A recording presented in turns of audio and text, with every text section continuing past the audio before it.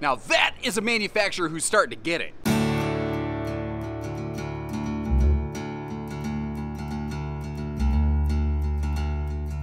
Hello and welcome everybody. Josh RV Nerd with Bish's RV, and behind us is another Sunset Trail, a brand I haven't been able to get my hands on a lot, but the ones that I've touched, I generally like what they're doing. They're a manufacturer who, this floor plan is certainly similar to some other things that you see out there, but what they've done is they've really paid attention to a lot of consumer feedback, and they've wrapped that stuff into their product. So sometimes it pays not to be the first builder of a floor plan, because you get to see where the other ones maybe missed a little bit, and you can swoop in and kind of fill that void. That's what I feel like this one did here. So like, there's a lot of builders of a layout like this over the years. I think one of the more popular is like a Grand Design Imagine 2500 RL, but a lot of people, that one has a rear sofa and a dinette in the slide across from the TV. And a lot of people said, man, it'd be awesome if it had a dinette in the back and your sofa across from the TV in the slide. And that's exactly what they did here. And it's very similar to like a Cougar 25 RDS, but it's got a couple little tweaks. Like, I really like the free floating folding leg elliptical base table that comes with this, because it allows you to pull that table over in front of the sofa for Dinofa mode. You can obviously use it for dining. It folds into a sleeper. You can use it outside like a picnic table. It makes one thing do four things, and that is so important and useful in camping. These have a solid extended season weather package. Everything's real push button easy, push button stabilizers, awning, all that kind of stuff.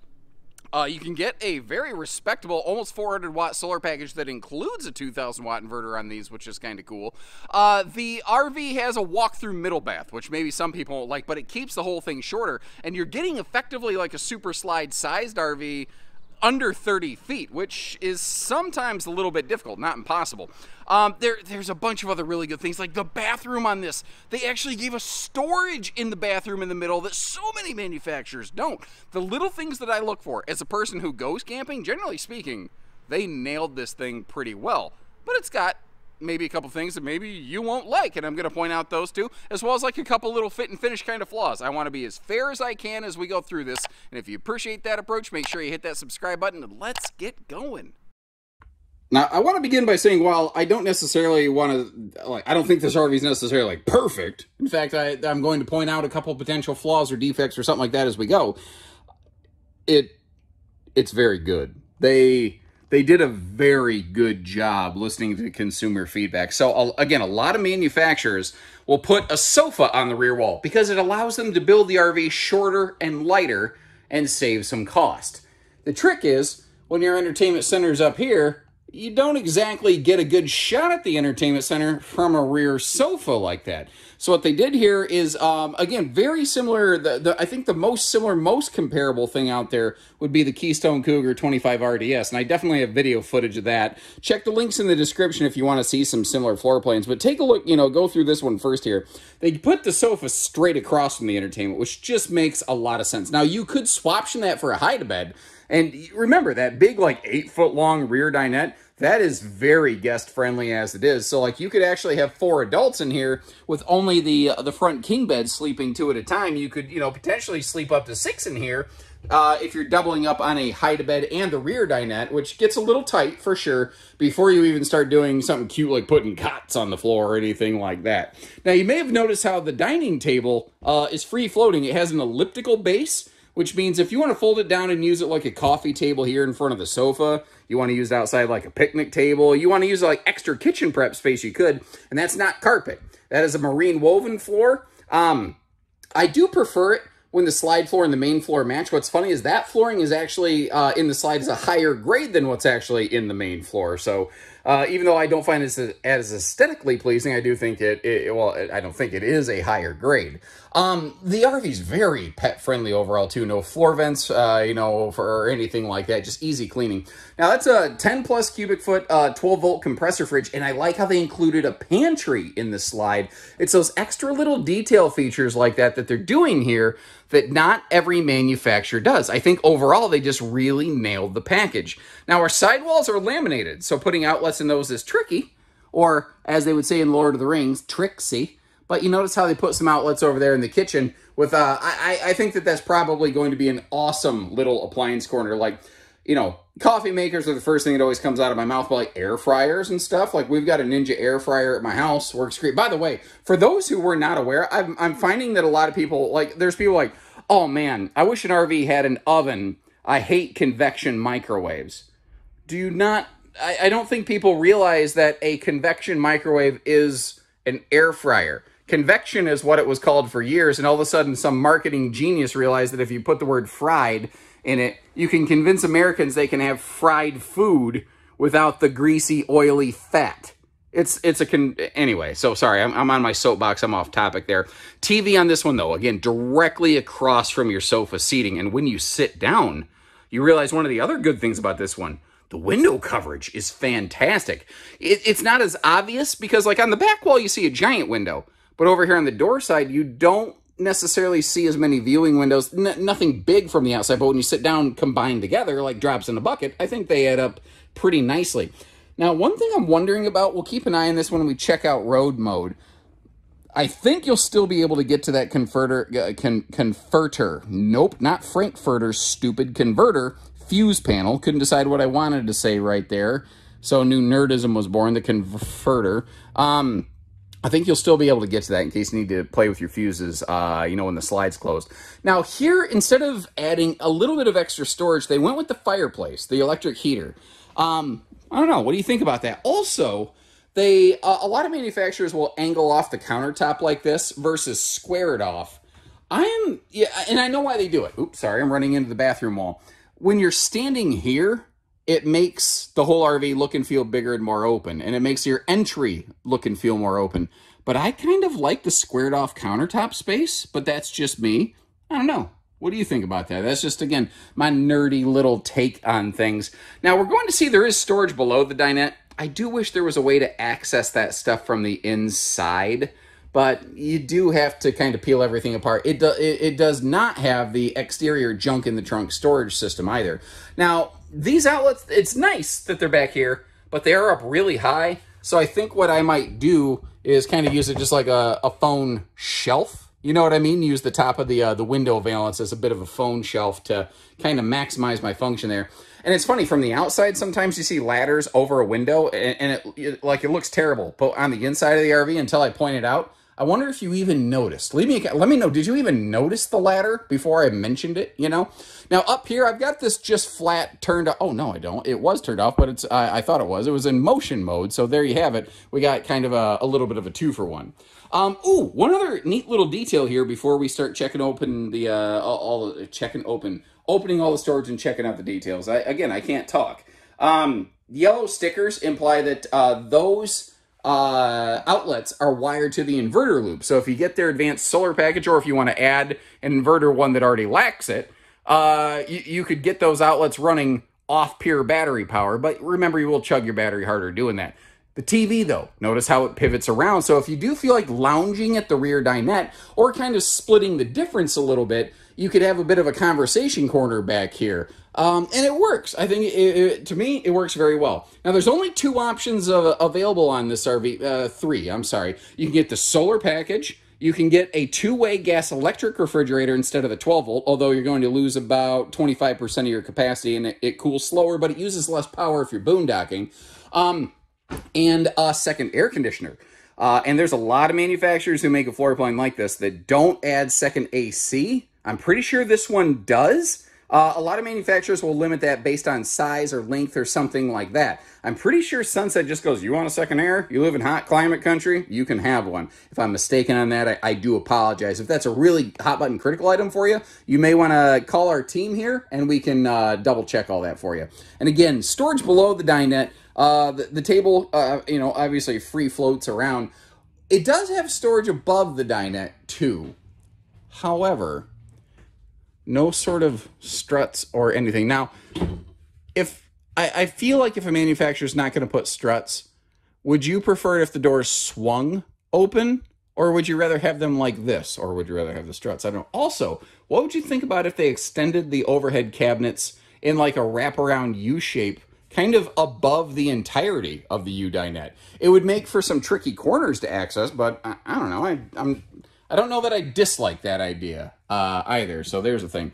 Now, we're moving back here into this walk-through middle bath, which keeps the RV shorter and gives us a big bathroom. It does mean, though, that if someone's using the bathroom, it does kind of cut the camper off.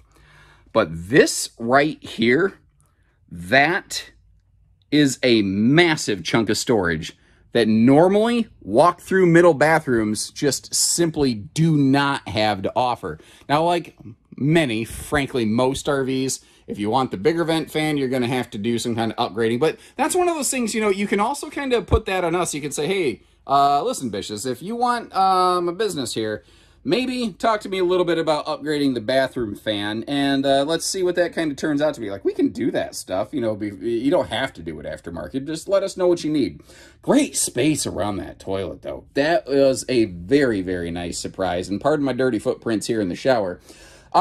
This bathroom is a little more narrow than some of the other ones because they cheated the bathroom a little bit in terms of length, and that's where they got the extra length for the pantry in the slide. So they're robbing Peter to pay Paul, but I kind of like what they did. And the headroom in this with that vault, it works well. Now, one of the more recent things that Sunset Trail has updated to is tankless on-demand water heater. And you can see that control right there with that big red button just above the yellow sticker telling us that's an inverter prepped plug right there. Overall, you know, if you don't like a middle bathroom, a walk-through bathroom, you're not going to like this. But if you're okay with it, personally, I like what they did. Now, up front here, this bed does feel very bossy because it's a 70 by 80 king. There's no factory swaption for anything else, but you can physically replace this with a 60 by 80 queen aftermarket. The wood platform under the mattress just needs to get shaved on the sides a little bit, and then you're queen capable. Good to go. Oh, yes, there it is. So I was curious about the second air capability. These are 50 amp. There you go. There is your second air prep on this one. So it is confirmed second air capable. A lot of brands, again, this size don't even offer a second air option. I also really like their headboard power pocket action.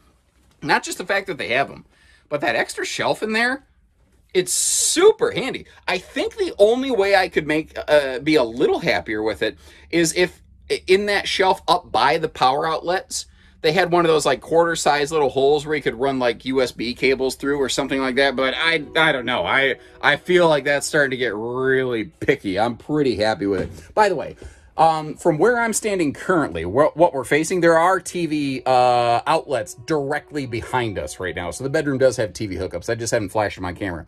I want to talk about this though. Normally you'll hear me not be a fan of no window in a door, but this is a bedroom. Bedrooms and bathrooms, I don't mind if there's no window for privacy, especially when I have this over here. Now, this door is going to be very important when it comes to travel accessibility. So when you're not using it for travel access, if you're freaked out by a bedroom door, remember that is a dead bolting door. So you can, you know, when you get to your campsite, you can just shut that down and you can maintain some privacy. Taking a look at the bedroom storage here, you've got your dual hanging wardrobe cabinets, which is great. You do have overhead and closed cabinet storage, but again, you have the gravity auto drop kind of doors on those like we saw above the dinette.